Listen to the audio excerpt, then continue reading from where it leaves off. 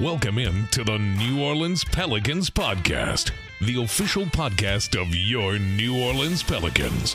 A podcast dedicated to everything you need to know about the squad. Hear from players, coaches, broadcasters, and those who cover the NBA on a daily basis. It's time to flock up.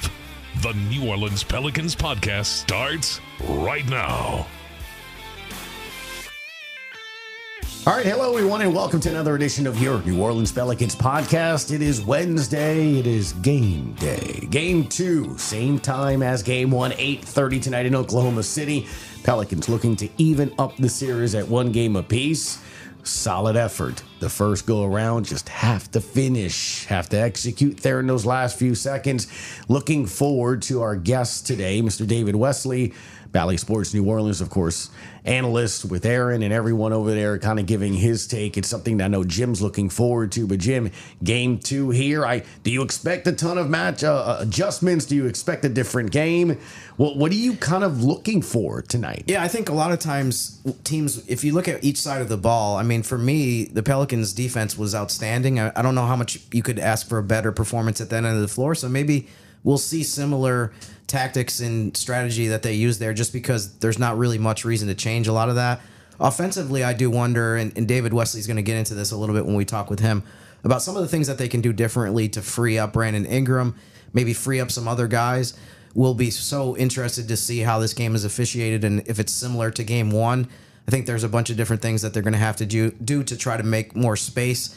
That game was just so cramped. It felt like it was played in like a box where no one had a lot of room, and I think that was why you saw so many three-pointers taken. But, I mean, you know, honestly, one of the reasons why I wanted to have David on was because I watched the post-game after game 1, and he talked about a lot of different things that I thought were really compelling. But, you know, they have a longer post-game show for playoffs than they do the regular season, but it's still not enough time to let somebody like him kind of get into some of the X's and O's. So David's going to talk a little bit about, too, some of the specific things that obviously a former NBA player can know to a greater degree than the vast majority of people that watch basketball. So that's the kind of the basis of why I thought he was perfect to be our Wednesday guest. One of the things that I'm looking forward to tonight seeing as well is, this Pels team trying to even up this series and just kind of, make it a series, if that makes any sense to you. Because I do feel that, too. I mean, even on the talk show on Monday, we didn't have really a lot of fans kind of say, hey, they can't match up, or is, not like the Lakers Nuggets series here where you kind of feel like, man, you've done everything you could and you just can't get over the top and over there, which I know you can't wait to get to later on in the show. But I do feel, at least in one game, that this can be a competitive series at the very least. And I think it's a series that the Pels can win if they go and execute now. I mean, there's a reason they're the number 1 seed. Don't you feel like that? Sure. Yeah, I mean, I know it's a cliche, but it's like when you lose the first game, you always have to try to find a way to split on the road and get that done. But I do think that even if, hopefully this doesn't happen, but even if they lose and it's competitive again, I think it's another statement of how even these two teams are. And you're not going to go into Game 3 the way that some of these other series, like, for example, Orlando-Cleveland, where Orlando's having a hard time even getting to 90 points, and they're not really in either game so far. I think there's a difference if you go down 0-2 on the road and both games are really tight than if, you just show that you're not in the same league as this other team. And based on what we saw in Game 1, it just seemed like it was such an even game, and that obviously wasn't decided until the final buzzer. There's 2 things for me to make me confident, right? One, you have a matchup that's not going to change, a matchup advantage. Jonas Valanciunas, if he's healthy, is going to be a matchup advantage for you. Secondly, you saw a lot of right plays, right reads, open looks. Those threes just didn't go down. And that's how it is, right? I mean, but you saw Herb Jones open, Trey open, Jose open, Najee open. You saw those guys open. OKC is going to live with that. They're not going to change that game plan. They're going to do the best they can to make CJ and Brandon's life miserable. That leaves 3 other players on their court a chance to do things. And I do think we've seen this entire season. You like to say the body of work. I think that was your phrase on Monday. Of this body of work tells me this team can do that. We've seen them do that, especially on the road. So I got to be confident if I'm a Pels fan in that I don't see what OKC is going to do differently. It's just a matter of if the Pels can execute, if the Pels can knock down shots, and Jonas is on the floor, they're going to have a shot to win the games. Yeah, I'm with you. I think, like you said, I think the role players will shoot better. I think both teams are going to say we're going to shoot better in game 2 than we did in game 1. Neither team was even close to their norms of what they did throughout the course of the season. But for the Pelicans, to me, it's the combination of, the role players that you mentioned that got open shots that didn't make them at the rate that they did, especially on the road. But also, to me, both teams' top players were inefficient to a degree. But I think the Pelicans' top offensive weapons have a lot more room to improve based on what they did in game 1. I thought, for example, Jalen Williams had a good game for OKC. Shea had a decent game. I think he can play a little better. Chet Holmgren kind of the same way. But obviously, B.I. and C.J. both struggled with their shot a ton. So you hope that those guys make some of the shots that they've been making all year, get more efficient, and you're able to get over 100 points. And I think that if a combination of those things happen offensively, maybe you are able to win game 2 just based on just shooting and playing a lot better overall. No doubt. All right, well, let's get to our guest, David Wesley. I'm very interested to see how he compares his era and this era, and if there's really that many differences. I love what Jim's doing here. We'll do that when we come back on the Pelicans podcast. All right, it's time to welcome Mr. David Wesley, analyst over there at Bally Sports New Orleans, giving us the very latest. And when I say the latest, David, first off, thanks for joining us and giving us a little bit of your time. It's one of those things where how should Pels fans feel going into game number 2 here? Well, one, the Pelicans are a good road team, which they have really hung their hat on, best road record in the NBA. And also they're a good bounce back team. Very rarely do you see this team, go on losing streaks because they seem to bounce back really well. So that would be a positive. They now know a little bit about playoff basketball. They know the physicality, the speed, how it's changed and slowed down considerably, how they have allowed more contact and physicalness. Now you have to match that and go out there and get you a win. So I think the Pelican fans should be optimistic. David, you just mentioned kind of the physicality of game 1. And as you know, I'm an avid watcher of the Pelicans TV pregame and postgame show. So there was a bunch of things that you said after game 1 that I wanted to ask you about and kind of give you the opportunity to expound on that I thought were really interesting.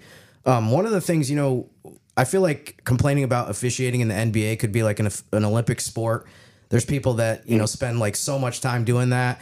And I don't really want to spend a ton of time complaining about the refs I'd rather kind of spin it forward and just one of the things that you said that I thought was so interesting to think about was you mentioned how kind of 1990s style physicality in basketball and even in the officiating, the interpretation of the game that way could be to the Pelicans' advantage.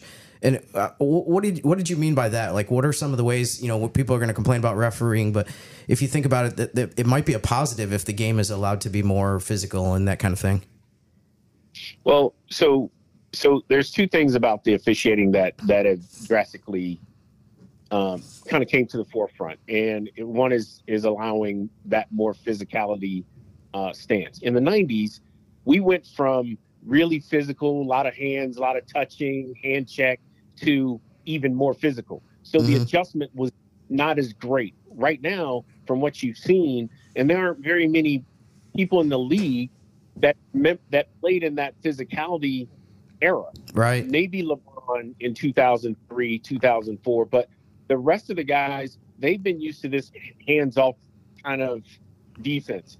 So the people that are using it to their advantage are the guys that are saying, okay, I'm going to play physical until they don't allow it. Whereas some of these guys are coming out, they're trying to play the old style, and they're not able to get away with the hand checking and things. Complaining about the officiating, it seems to be pretty consistent in the sense that they've all allowed almost 90s basketball to be back in. The scoring has gone down, the pace is slowed down. I love it. Yeah. But to be able to play more physical than you have in the regular season can be to your advantage. You can guard better, you can stay in front of guys better. and you can set a tone to start a game that complaining about the officiating is probably not going to change. So why don't you get on board? Yeah. You know, one of the things I was wondering about from your experience as a player too, everyone has discussed a lot the last couple of days about how Lou Dort played against Brandon Ingram in terms of how physical he was and how he really got into him. When you were a player, how did you counteract somebody just being really physical with you? What were some of the things that you did to say, this guy has been a little handsy and hip checking me, so this is my counter move to that? Better screening to get him open, to get to his spots. Because of Dort's physicality, you don't want to have to wrestle with this guy. I think Brandon Ingram's advantage is to create the space to try to not be in post-ups as much, because Lou Dort is stronger, more physical. That's not his advantage, and it's going to wear his legs down. They have to get him on some catch and shoots where he's coming off 10 downs and getting to his spot, and they have to try to find a way to set better screens so that they can get that switch so that he can get the matchup he's looking for. One of the things that people always talk about with the playoffs, and I feel like it's been this way since the beginning of when I started watching the NBA, is they always talk about how the tempo always slows down. From your experience as a player, what do you think that the reason for that is? Is it teams get more careful? Is it the way that the game is coached? I mean, maybe there is some of what we talked about with the officiating. Why do you think that is, that it pretty much always slows down, and you have a season where we had a lot of games that were 130 to 125, and then in game one it's 94 to 92? I think it's familiarity to some degree. Why teams don't get out and run as much? I don't really know what that answer is, other than I know the physicality changes, but does that change you from getting out in transition? It shouldn't. The physicality changes what seems like it'd be more steals and turnovers. Again, putting transition, making the score go up. But traditionally, and every year, even in my era, a good high game was 105, 110 points, where, in the playoffs it turned into 90s. Now, teams that score 120 or down around just over 100 are also in the 90s. So it's a weird thing to just be for no reason. But even the highest scoring teams, their scoring has come down. When you played, did you feel like maybe there was more of a priority, for example, on transition defense in the playoffs? Like that was something that was coached, that they said, like, okay, we need to make sure we get back more. I mean, I'm sure it's always an emphasis, but maybe in the postseason it's more of a factor, or something more that teams just don't want to allow those easy baskets? Yes and no, because like you said, wouldn't you be coaching this all year? Right. Wouldn't you be saying, True. We got to get back in transition? Hey, we got to push the basketball. Hey, we got to defend this way or that way. The only thing that changed is being more familiar with teams and players, in a sense that, let's say you got a guy who always leaks out. Well, he may get 3 of those a game. In the playoffs, he may not get any, because we know that's what you do. Right. Or guys that throw the long outlet passes. Now you're aware of that. Maybe you're picking up the guard that gets the long outlet passes and making him go back towards the ball. Again, slowing down a what would potentially in the regular season be a fast break. So, I don't know if I could put my finger exactly on what slows it down, but it definitely slows down. Yeah, no, I think all of what you said makes sense in terms of you're just able to lock in a lot more specifically on what one team is doing. I mean, you have stretches in the regular season where you might play 15 games in a row against 15 different opponents, and you never really have a chance to kind of scout them to that degree that you obviously do in the playoffs, when you have multiple days to get ready for game one, no matter what your team's situation is. So I think that a lot of that stuff kind of adds up. Another thing that you said on the post game that I thought. Hold on. Sorry, go ahead. Can I something about what you just said. Say it again. You were just talking about. I was saying that in terms of being able to lock in on one opponent is so much different in the playoffs than it is during the regular season, because you're jumping from team to team. Oh, I was going to say that sometimes even in the scenario you gave, you play a team in November and then don't play them again until January. Sure. So it's not even, it's not even like even a playoff series. I think that's why some of those back-to-back games become so much more interesting, because you do get to see teams kind of lock in on exactly what you want to do and try to take that away. Sure. Another thing you said that I thought was also really interesting after game one was you talked about with Aaron Hardigan about how the late game offense, and maybe just offense in general, is a lot more unpredictable now than when you played, in terms of maybe the play calls there's more, maybe some more ball movement. There's less of a thing where every team has their one or two staples that they go to over and over again.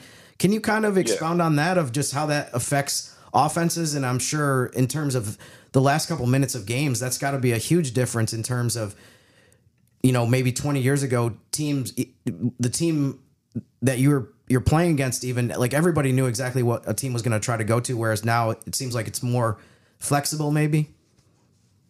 It's more, who's ever in the spot. So let's go back to the 90s. Let's take the Houston Rockets when they won their championships. Close game down the stretch. Where they go? I don't have to be a basketball guy to know where they're going with the basketball. Right. Mm-hmm. They got Olajuwon on the block, right? So they're going to go and they're going to run a cross five, a turn five, anything to get the ball to him. Now, guess what? You got your best ball handler with the basketball, delivering the ball to the best player on the team. And if they double, now it's Akeem's job to find the right place out of it.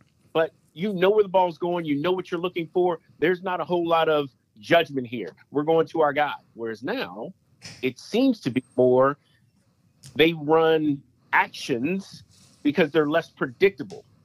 And those actions could end up with your worst shooter, perimeter shooter with the basketball, with, when it's time to go, or your worst ball handler, your worst passer, and now you have turnovers or missed shots at the end of games.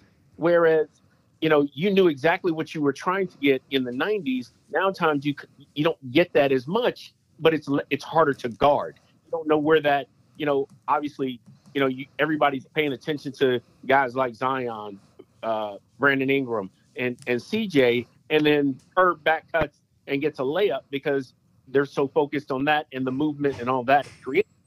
But it also leads to sometimes turnovers, the wrong guy having the ball at the wrong time, and the wrong guy shooting the ball at the wrong time. So it's just a little different than back in when I played.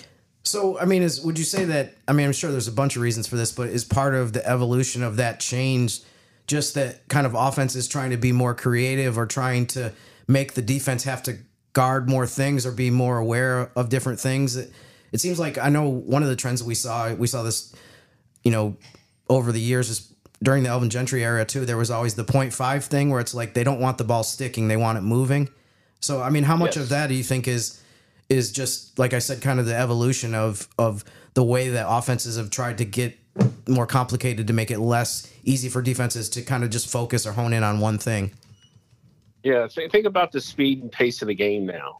You have more space to operate. You have better and longer distance shooters than you've ever had, and you really like that. But in my time, it was more bump and grind, and you kind of knew exactly the 10 basic plays that another team was going to call.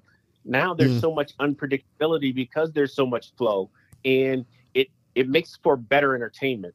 My era was a lot of one-on-one and pick and rolls, isolation.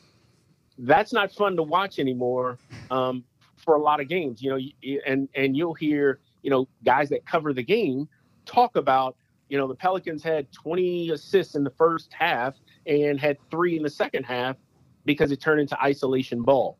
They don't, this league doesn't want that. Players don't want that. Coaches don't want that. They want, the pace to be up fast, and the space. So, you can shoot a lot of threes, and that's what now are loving to see. But, sometimes it gets to the ridiculous where you come down on a 3-on-1 break and you shoot a 3. It's like, I love the pace and space, but a guaranteed layup is better than a possible 3.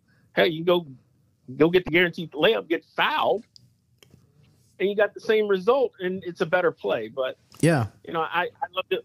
I love parts of the game the way it's played today, and some of it drives me crazy. Yeah, I mean, I'd like to stack a bunch of uncontested layups on the break. I mean, the threes are great, but if you can get 10, 12 uncontested layups that are always going to be 2 points, I think that definitely adds up. One last thing I was going to ask you too, David, from your experience as a player, I mean, I would imagine that you had all different offenses that you played in. I mean, for the kind of player that you were and the role that you filled, was it easier for you to be on a team where it was like, okay, Jamal Mashburn's going to get the ball every time or the vast majority of the time?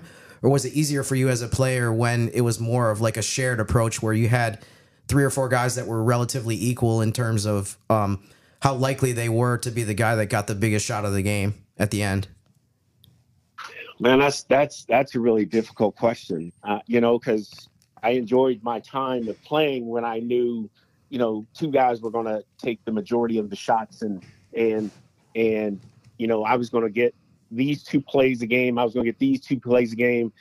But I also love when, sometimes the game got kind of junky, or this team was a big double team, and I got a lot of shots that night. Yeah. See, and what's great about today's NBA is I think there are more people that have come from nowhere and turn into stars than in my era, because the stars were the stars and the role players were the role players in my era. Now you're going to see more guys that come from, like our Herb Jones, came in the league, wasn't offensive. In this style, he can all of a sudden become, right now, he's up over double figures. He can become a 17, 18, 3-and-D guy and all of a sudden become this star, and people, have to worry about him. He's making big money because he's now making an All-NBA. I think that would happen more in this era. So I like that for myself. I would like to play in this era and see what it looks like. I think I could average, probably career-wise, another 7 points, maybe 7 to 10 points, maybe, because I'm going to get more opportunities. Coaches now approach the game with encouragement. It wasn't like that in the 90s. Hey, I don't want you shooting that shot. Right. Now right. It's like, hey, it's interesting. Shoot that shot. So it's different. One last story. And when I was at Baylor in 2009, Quincy Acey started his career 30 baskets straight he made, or some record he set as a freshman, because all of his shots were dunks. He gets in the league, right? He's an inside player, and that's all he's ever been. I'm watching TV. I'm watching him play, and I don't remember what team he was playing for at the time, but we played them the next night. So I was watching the game, scouting it for the next night, and he came out. He came down on a break, ran to the 3-point line, shot a 3. Then he came off a down screen, catch and shoot 3. When he got to the arena the next day, I was like, what are you doing, man? All of a sudden now you're a 3-point shooter? He said, they get mad at me if I don't shoot them. Yeah. And I think his career was shorter because now he turned into a 3-point shooter after he was so dominant, rebounding the basketball, blocking shots, and playing inside. He was never really a 3-point shooter, and it kind of got him away from his strength. Yeah, I remember him being a really rugged kind of 4-type player, like a bruiser, rebounder. Yeah. But yeah, that's interesting that the way that things have evolved. I think it's, I mean, obviously you have to listen to your coaches, but you always have to kind of go back to what your bread and butter is as well, or else, like you said, you might not be in the league for too long. So that's an interesting story. Yeah. Go ahead, Dave. No, I was just saying, yeah, that's I sometimes you worry about that, but like I said, I think there will be more guys that are able to shine and show their game in today's NBA than I would say in 80s and 90s back. My only question for you, sir, is obviously when you look at adjustments in between games and such, how much do you think when a game is that competitive and that close, 17-17 after 1, 43-43 at the halftime, going down to literally the last 90 seconds, do you expect many adjustments, or do you kind of expect a similar game tonight? I think when you have certain players that are going to give you problems, yes, even in a close game, you may make an adjustment. But for me, they played the right game. They played an excellent 46 minutes. Excellent. It's that last 2 minutes where they have to execute, make all the right plays. and get a little lucky. That's where the Pelicans are going to struggle, and they haven't done it well all year. But they're going to have to, because this game is so close, they're just going to have to simply play better, make plays, and do the things necessary to win a game at the end that they haven't done all season. Mr. David Wesley, Bally Sports New Orleans. As always, man, appreciate the time, and hopefully the series will be knotted up at 1, huh? Yes, definitely. All right, welcome back. That was awesome, Mr. David Wesley. I love the insight on that, too, because it is different eras, but basketball is still basketball. And he's right, especially on that one thing. And look, I know they're doing it. I'm not picking on him particularly. It's just one of the more recent plays, but like Larry Nance under the basket, ready to dunk. Instead, he passes to a wing three. It's when he's wide open on a fast break. I love when he said that, the 3-1. It drives my dad nuts, and he's 70, though. A lot of dads, I think, have a problem with that. He's like, dunk the ball, you know? and look, and that was the thing, because you go back to Monday, and that possession tied with 90 seconds to go. Pels get 4 offensive rebounds. They launched 3 threes. Finally, Larry Nance goes to try to dunk it, and he gets blocked. But that's the thing. I mean, that's literally what David Wesley was kind of talking about. Now, it wasn't a fast break, but those are the shots that teams in today's NBA feel that are the ones they want to take. You know what's so interesting, too, and this is something that people talk about a lot in basketball, the analytics part of it is one reason why the three-point shot has become more common. And over the course of 82 games, taking more threes makes so much sense. I mean, it's simple math.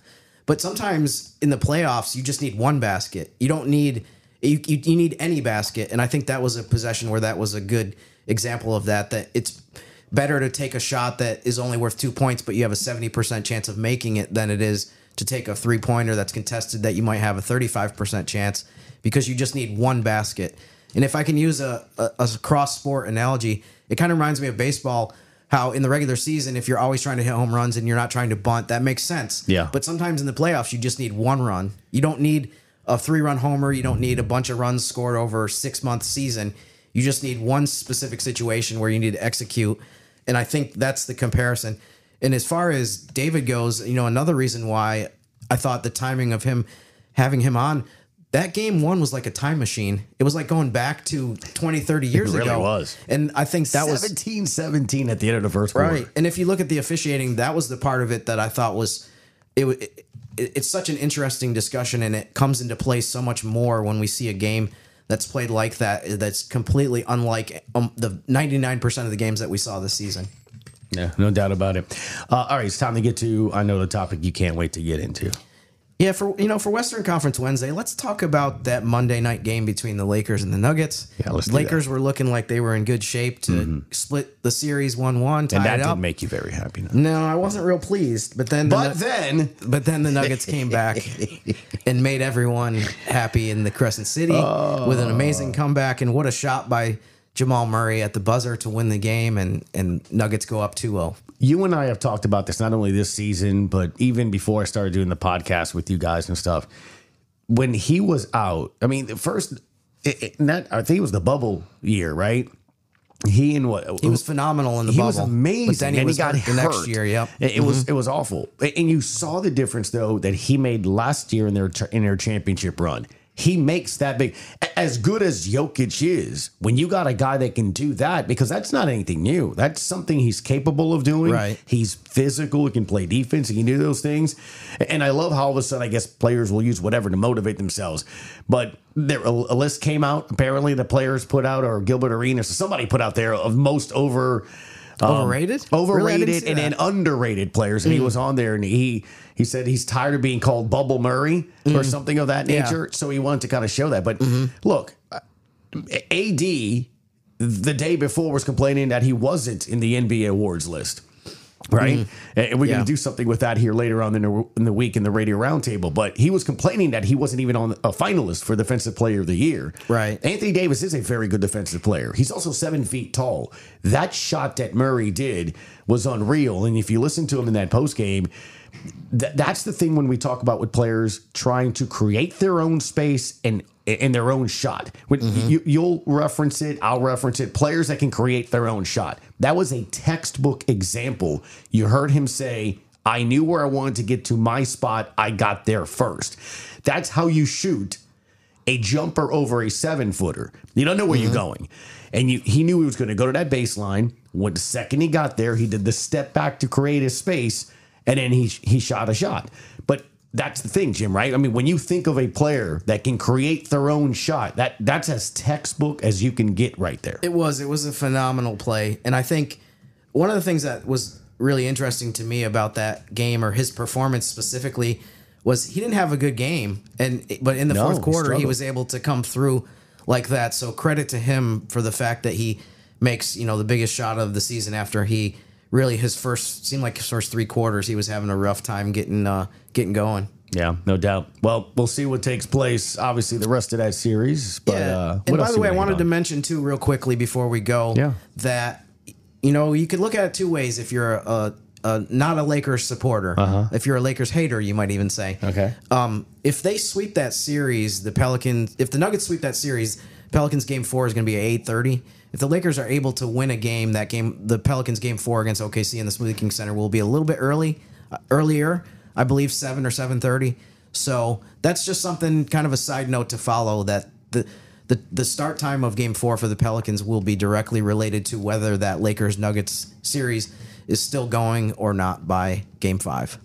No, that makes a lot of sense when you look at it from that perspective. And hopefully we'll be talking about game 6, game 7, or none. I'm good with 4 straight wins for the Pelicans. That'd be great, too. Yeah, you want to look at it that way.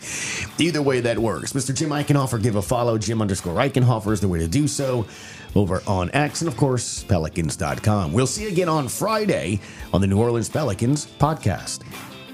Thanks for listening to the New Orleans Pelicans Podcast. Join us 3 times per week on Pelicans.com, the Pelicans mobile app, the iHeartRadio app, or where you get your podcasts. And be sure to give Jim and Gus a follow on X at Jim_Eichenhofer and GCat_17. We'll see you next time, right here on the New Orleans Pelicans Podcast.